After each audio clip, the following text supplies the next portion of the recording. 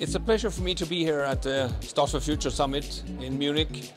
And my expectations of these 2 days are that, first of all, of course, we network with all the different organizations. There are organizations here on startups, universities, public institutions, and so on, and that I think is needed to make progress in the area. With the programs such as Start for Future, you achieve three very important things from my point of view. You do a business validation, you do a team validation, and you do a technology validation. And if you put those ingredients together, you really move in the triangle of knowledge creation, combine business thinking with entrepreneurial thinking in an innovative environment, which is very important. So Start for Future really helps to send our startups in the international network to make sure they have an international view on things.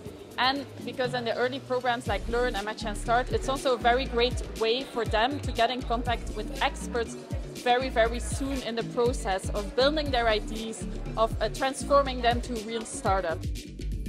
I was impressed by the level of collaboration that many universities are having with their ecosystem of innovation.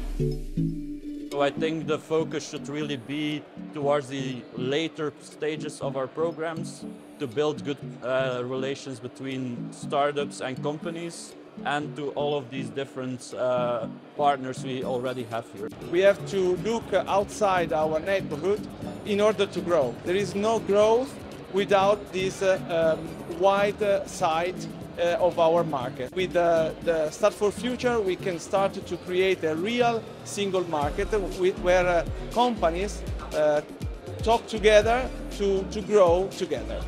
The project Start for Future has great opportunity to bring people together from interdisciplinary fields and make them to understand that only holistic way can bring different knowledge and skills into one whole.